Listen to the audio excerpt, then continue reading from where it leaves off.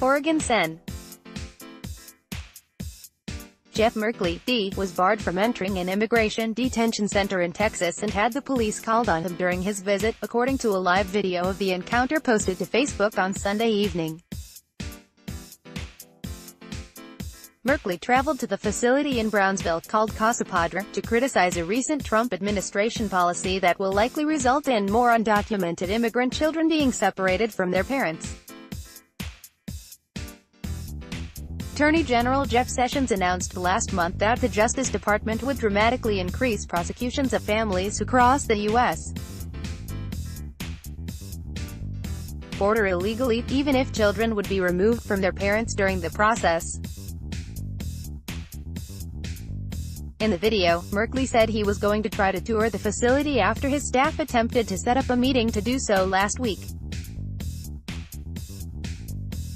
He can be seen walking up to the building, which he says is a former Walmart with blacked-out windows and locked doors, where he is told that he can't come in, but that her supervisor would come meet the senator outside. Before the manager ventured out, however, police arrived. The supervisor later tells Merkley he can't give the lawmaker a statement and refers him to an outside phone number. "I was barred entry. Asked repeatedly to speak to a supervisor, he finally came out and said he can't tell us anything. Police were called on us. Children should never be ripped from their families. RT if you agree this is wrong."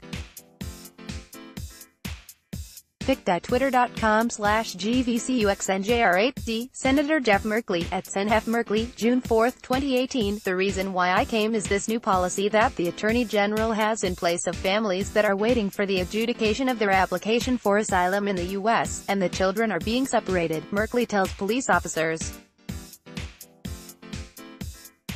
"We usually told ahead of time if anybody is going to come and visit us," the facility's supervisor replied, before repeating that he won't tell the lawmaker anything. Merkley said during the live stream that the center may currently be housing hundreds of refugee children who have been separated from their parents.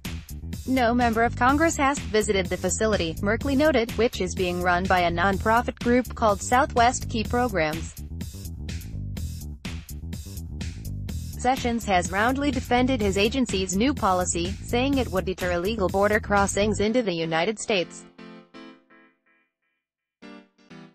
Democrats, on the other hand, have roundly slammed the changes, although President Donald Trump blamed the party for the family separations last week, even though it was his own administration that instituted the move. "If you are smuggling a child, then we will prosecute you, and that child will be separated from you as required by law," Sessions said at a conference in Arizona last month regarding the enforcement.